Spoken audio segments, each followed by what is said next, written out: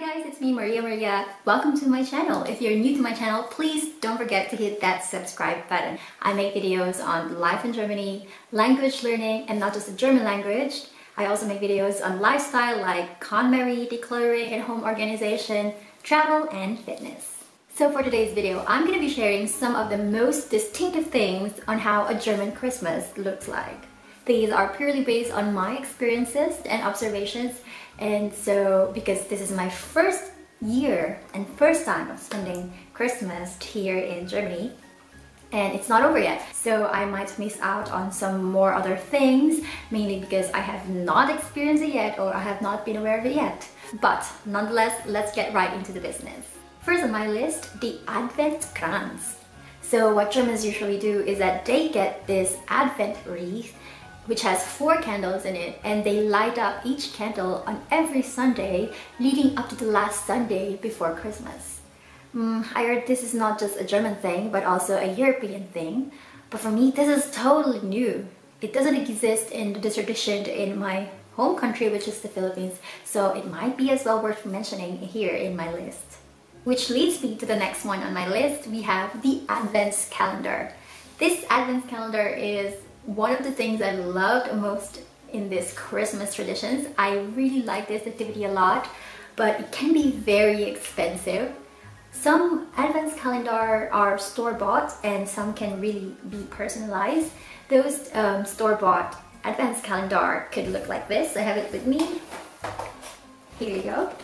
So it consists of 24 small doors, and you get to open one each day according to what date it is.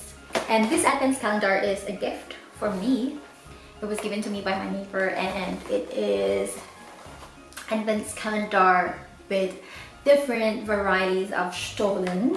So today I would also need to open one, and today is the 16th of December. So I'm gonna have to look for the 16th door. It is somehow difficult to find because it's not so obvious. I couldn't read it. I have to go one by one. Where is the 16? Let's see. Okay, so there you go. I found the 16 and now I'm gonna open it. And there you go. Mandel flavored Stollen. Okay, let's give it a try. So by the way guys, Stollen is also a Christmas food here in Germany. It looks like this here. But it normally comes in bigger sizes, you know, those cakes with big ones. And yeah, I kind of like that it comes in small pieces because I am not usually a big eater of sweets. So I just like it when it comes in small pieces, so I could just have a bite, you know. And actually by having small bites, I don't realize that I'm already eating too much. So that could be also dangerous. But yeah, this is Stollen. Let me have a bite, let's see. I really love this. So yeah, a lot of these Advents calendars consist of sweets and chocolates, but lately I've been seeing new interesting styles of Advents calendar.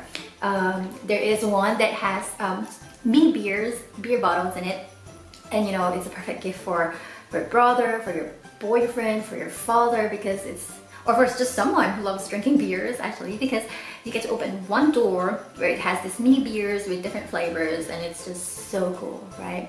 And also, lately I've been seeing this Advents calendar which is pretty naughty.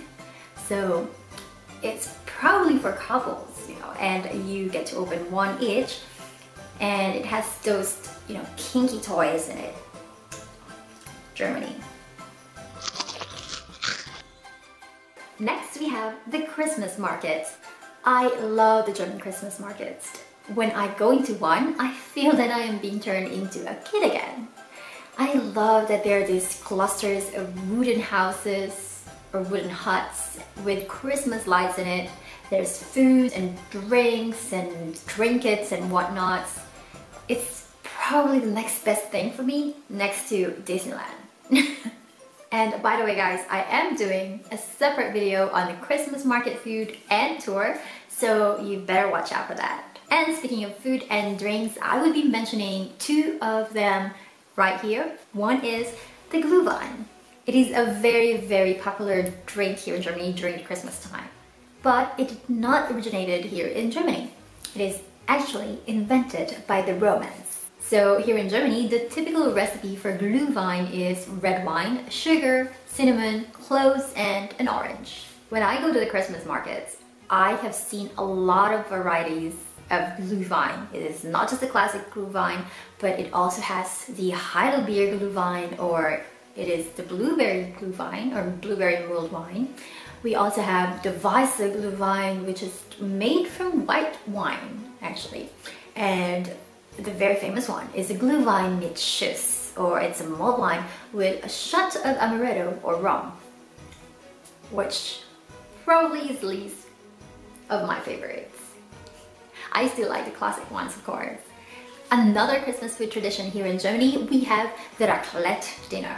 It is usually during the Christmas Eve dinner, but recently we just hosted a raclette dinner with friends because that's probably the last time we get to hang out before we head on to each other's or to each of our families during Christmas.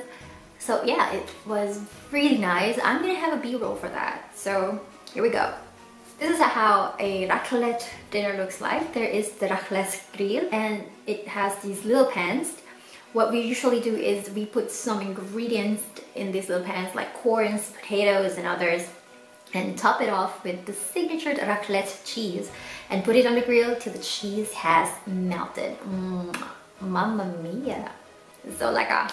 Another German Christmas tradition is the Nikolaustag, or the Saint Nicholas Day. I got to experience this myself when I woke up the day of the 16th of December and I found out that my shoes outside the door had some chocolate, sweets and oranges in it. So what usually happens on the Nikolaustag is that on the night of the 15th of December, kids put out their shoes outside the door. It should be really clean, you know, because Saint Nicholas will be coming to put some sweets in it if they've been good, but if they've been bad, Saint Nicholas would put twigs in it. But yeah, I guess because Santa Claus or Saint Nicholas is coming on the 6th of December instead of the 24th of December, I guess you could say that's also kind of a German efficiency, right? Anyway, it's also worth mentioning that here in Germany, Germans do not have Christmas stockings. So I guess that kind of replaces this whole tradition of Christmas stockings with the Christmas shoes.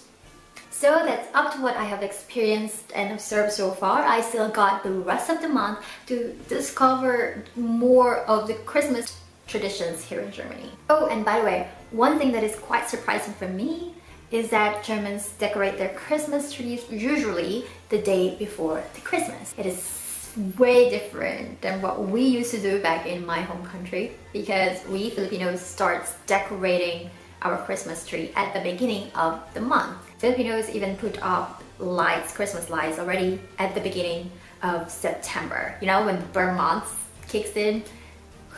I guess that simply shows the enthusiasm of us Filipinos. And there's another one that I have found out just now. The Christmas Eve in Germany, also called as Heiliger Abend in German, has another German phrase for that, or German word. It is called Dickbauch. Dickbauch. I know it sounds pretty weird, but in German, dick means fat and Bauch means the stomach. So put together, it means fat stomach. And tradition has it that those who do not eat a lot during the Christmas Eve will be hunted by demons. Hence, the Dickbauch. I must say these are the critical times for me here in Germany because it involves a lot of eating. And so far, for the past 3 months, I've already gained 3 kilos. Oh my god. I am afraid I got 3 more months to spend, so I don't know how will I turn out or how many more pounds will I gain before I go back to the Philippines. So you've reached the end of this video, guys. If you are still with me right now, thank you so much. And if you know some other traditions of Germans during Christmas times, please do write them down in the comment section down below. I would love to read all of those. Once again, thank you so much. And also, if you haven't subscribed to my channel yet, please do hit the subscribe with the bell button and show some love by hitting the thumbs up button. See you on my next video, guys. Cheers! Mwah.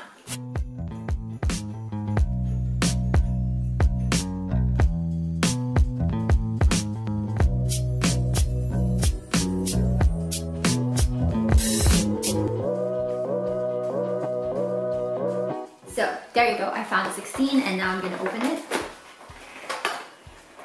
Oh my god, today is 17.